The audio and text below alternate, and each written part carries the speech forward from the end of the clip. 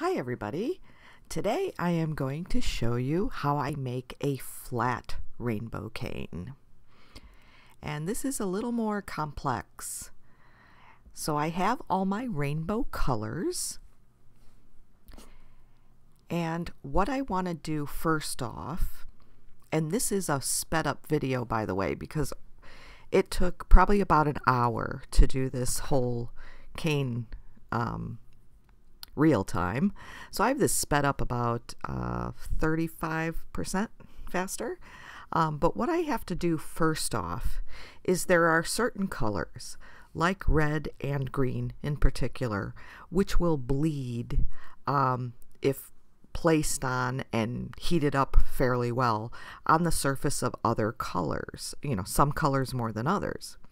And so what I want to do is I want to get a really nice large gather of glass, and I want to encase it in a very thin layer of clear just to make a protective coating on top of the red rod and then also the green rod to help prevent them from bleeding out, especially when I do a white twisty cane, which I will do later. And also if I'm going to be putting this on a white bead surface, I don't want all those colors to bleed together. And this was from a lot of experimentation I did with various colors because I had a request to do rainbow beads.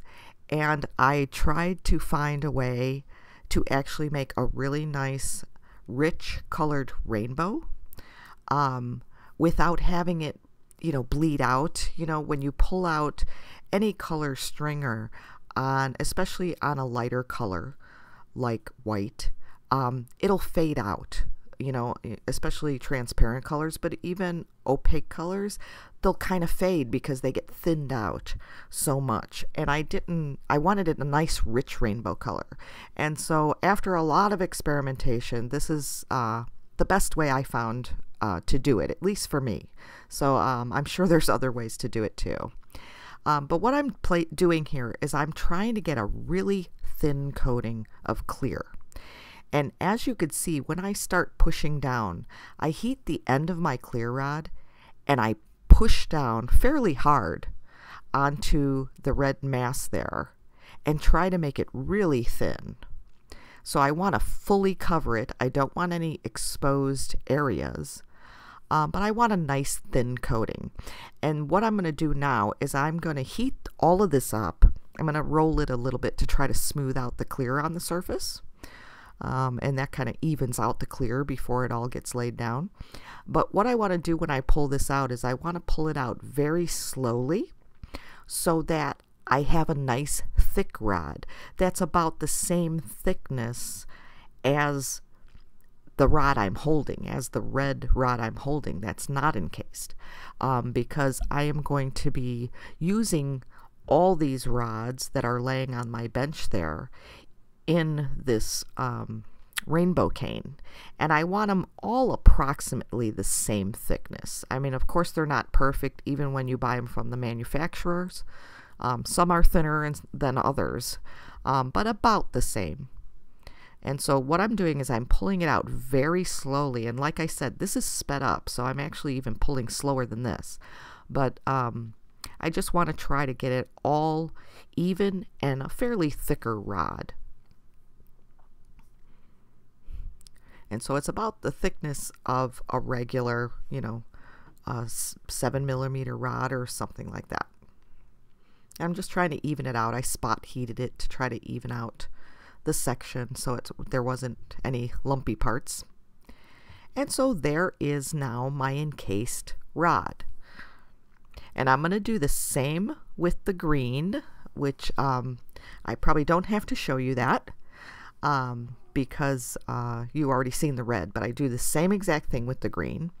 And now I have this purple, but it's too light, and pulling out purple will also make it almost disappear against the blue.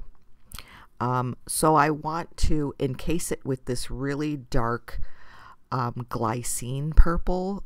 Some companies call it dark violet. but it's an effetre color. So where I get it, it's called dark purple glycine. It's a really dark purple, almost looks black unless you hold it up to the light. And so I want to coat this purple the same way I did the clear. You don't want any of the underlying purple exposed, except for I'm putting on a thicker layer here because I want a nice rich purple. Because if this is pulled out really skinny, which the final rainbow cane will be each stripe will be fairly skinny and small, you don't want it to disappear. So I want a nice rich purple even when it's really thin. And so I'm going to do the same thing here. I'm going to heat it all up and I'm going to pull it out into a rod size thickness, or as close as I can. And so it's a very slow pull, and so you don't pull it as fast as a stringer, of course. You pull it very slowly. If you see that your stringer or your rod is getting too thin, just stop pulling. Just stop pulling and hold it for a couple of seconds, and then try to start pulling again and see if it's thicker for you. So that's what I'm doing here. Same thing with the purple, and then I'll be able to make this rainbow cane. And the purpose of this rainbow cane, when I was creating the rainbow beads I had to make at the time, a few years back, I was putting a rainbow along the surface of a bead. And I wanted it consistent because they were a set of beads. And so I wanted every bead to look, you know, approximately similar. And so I had to make a whole bunch of rainbow cane. And this way, you get a lot of cane for the amount of work you do with it, but you get a lot of cane out of it. And plus, it's a thin cane. So it's wide with the rainbow, with the stripes of the rainbow, but it's very thin. And so you can lay it right down on an angle. You kind of hold it on an angle as you lay it down on the bead. And you can curve it, you know, or leave it straight, or, you know, so you can make stripes or whatever you want with this. But this is how I start making it. I actually flatten out, you know, a little. I put a Maria on the end of a white rod, and I flatten that out and make it a little bit wider. And I am going to attach the red rod, which is the first color of the rainbow, to this white rod. Make sure it's nicely fused, and then I'm waiting a little bit for it to cool so it doesn't move. And I'm just going to cut it off the length I want for my rainbow cane. You want it at least 1 inch long, so you get a nice section of rainbow. And now I'm going to do the same thing with my orange. I'm going to butt this up against the red. And I'm going to attach it right next to the red on the white. Make sure that's nicely attached. And I am going to heat the bottom side of the orange and the bottom side, the other side, the inside of the red, and I'm going to try to fuse those two together a little bit. They're not perfectly fused, but I want to just lay down the orange on top of the red. So I go back and forth, heating both colors on both insides of that attachment. And so now I'm just straightening it out, making sure they're nicely fused before I start the next color. They're not totally fused, but they're pretty well attached. And so now I'm going to do the yellow. And so you do this. You go along putting each color on in this line, and it's just a full rod of glass going through, heating both sides, the orange side and the yellow side, until they're nicely fused together. I'm going to cut that off with the flame, and then I'll straighten that out a little bit too. Straighten it sideways, straighten it long ways, flatten it at the end. And so this is the way I do it. And like I said, this took me about an hour to do this, and this video is only 22 minutes long. So, so now I'm kind of off of the end of that white, but that's okay. I have 3 rods on there holding the rest of the mass, so I'm okay to just go off the end there. It's just a little longer on that side with the green. and that's the encased green. And what I found too when I was experimenting, just an FYI, so you could try this yourself, but when I was experimenting with the red and the green, what I noticed, if I just took a regular red that wasn't encased with clear, oh, and I wanted to, this, I had this rod. It was such a beautiful color too. It just kept, look at that, it just kept exploding, exploding, exploding. So I had to stop the video and get a rod of dark aqua. And I wasn't happy with this dark aqua. So what I do here, and if I knew I was going to use this, I would have done this before I laid on this aqua. Before I started making this, but I would have encased this with, or this is dark, I'm sorry, this dark turquoise. I would have encased it with transparent aqua to make a richer blue.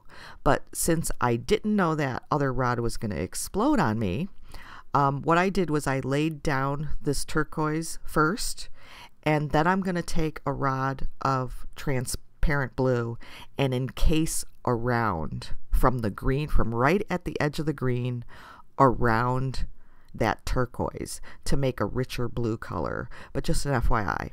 But back to my previous story, when I was experimenting with making these rainbows, I found that if I just had red and I just had green that wasn't encased with clear, when I pulled them out, the red bled so much into the orange that the orange just about disappeared. It kind of went, there was a little bit of yellow and then it looked red. You know, and so there was no, it didn't look like there was any orange in there at all, even if I made a thicker orange.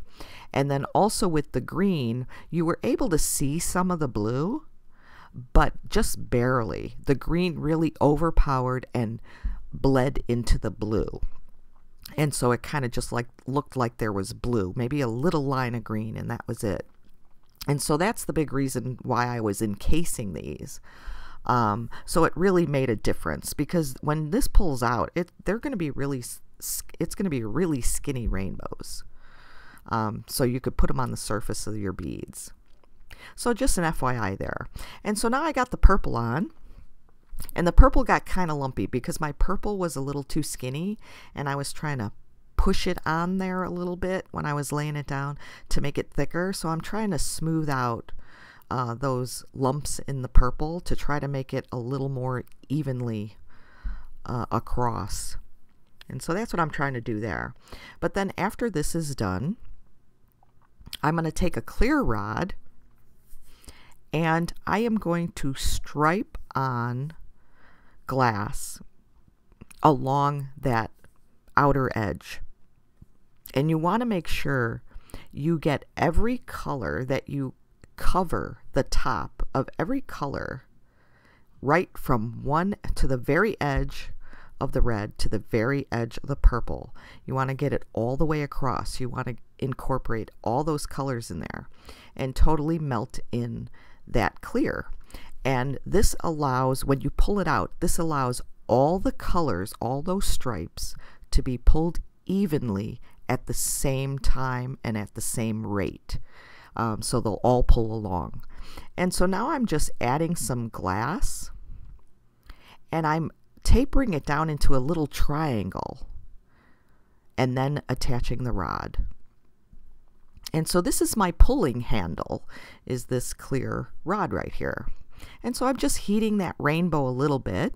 I'm switching my hands around because I'm left-handed. So if you're right-handed, switch to your right hand. And I'm going to cut off this white. And then I'm going to do the same thing with the white. I didn't have another clear rod. You can use clear for the other side too, but I already had white there. And so I'm just going to use this white, and I'm doing the same thing. I'm coating the white all the way across that edge, from the very outside edge of the red to the very outside edge of the purple.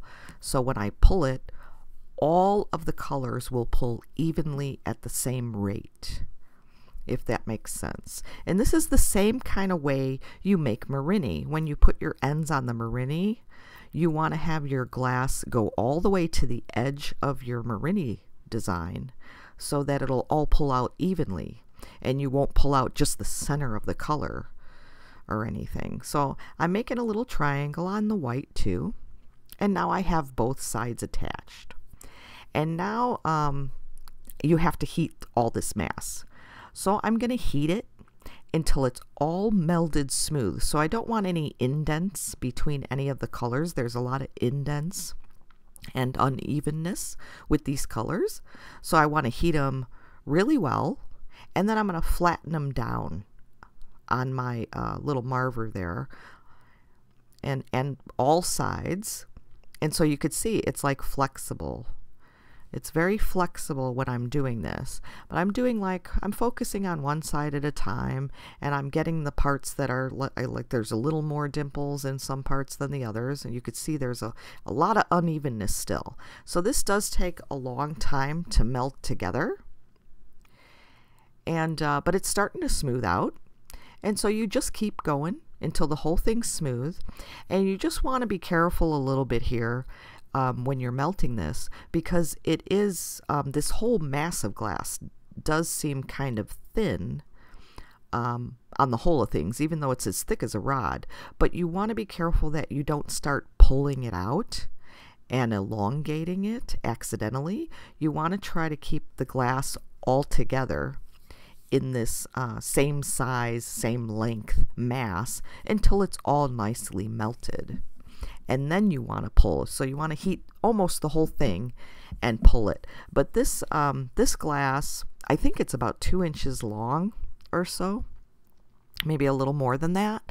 But you want about at least an inch, and you could get a nice rainbow, nice length of rainbow stringer from this.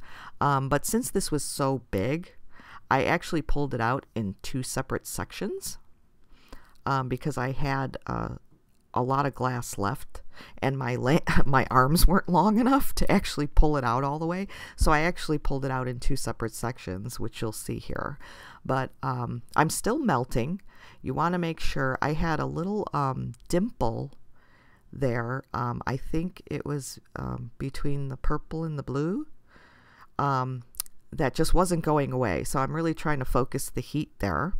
But it's getting a lot smoother now. And I'm going to really start heating it soon. I'm focusing a little more on the ends because the center's a little thinner, and I'm going to start to pull it here pretty soon. So I'm getting it really hot on both ends, not really focusing on the edges, just either flat side. And then I'm going to start to pull. And so I'm just focusing some heat there on that clear mass. And when I rotate it, I'm rotating both hands so it stays flat. You don't want to twist this at all. And so see, here I'm going to pull this off because that section, that fatter section on the end is not quite, my arms weren't long enough to actually hold it. And so now I got a big piece of rainbow cane right there sitting on the side. I tried to put it up there a little bit so you could see it. And now I'm going to just heat up this extra section, and I'm just going to take my same clear part there, and I'm just going to touch that because that's tapered at the end. It's already together, so all the glass should pull out together. So this fatter section, it's about 3/4 of an inch thick or so there, and then even thicker towards the other end. And I'm going to pull it out, and you can actually pull out sections, some sections that are wider, some sections that are thinner if you want different sizes. So this is a great thing to do. And also you don't have to do a rainbow. You can do, a couple different colors, like maybe, green and purple. And so you can make this multi-striped cane. It doesn't necessarily have to be a rainbow. And in this way, you can actually, if like say you have a barrel bead, you can roll or paint on these striped sections, either a rainbow or any other colors, along the bead, like wrap it around the bead, and then all of a sudden you're going to have these little tiny stripes right next to each other. And it's a really easy way to make even stripes. So anyways, I'm going to show you how I use this rainbow cane. And this isn't the bead I made when I had to do the rainbows. It's a different one. But I just have a disc here. And what I'm going to do is I'm going to heat the disc. You want to make sure the surface is heated. And I'm kind of laying it down on an angle until I go around. And I'm moving it around. So I'm kind of laying it and pulling it around in this curve shape. And now I have a little rainbow on my bead. How easy is that? And plus this is a thin rainbow stringer, so it melts in really easily, really quickly without too much distortion, which is what's great about it. So now I'm just putting on little dots of white to represent a cloud. So I'm just making a bead that has a rainbow and a cloud on it. And so I'm just putting these little raised dots on it until I feel happy. I'm going to build it up a little bit more in the middle so the cloud has kind of a upward curve in the center of it. And so just put as many dots or as few dots, and I make them different sizes so it looks like a varied cloud. Some fatter dots, some skinnier dots.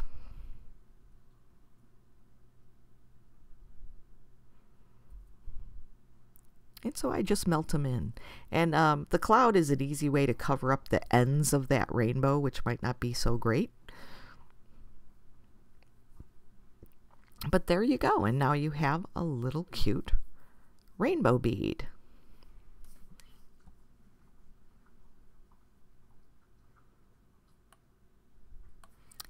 And I hope you enjoyed this video. Thanks so much for watching.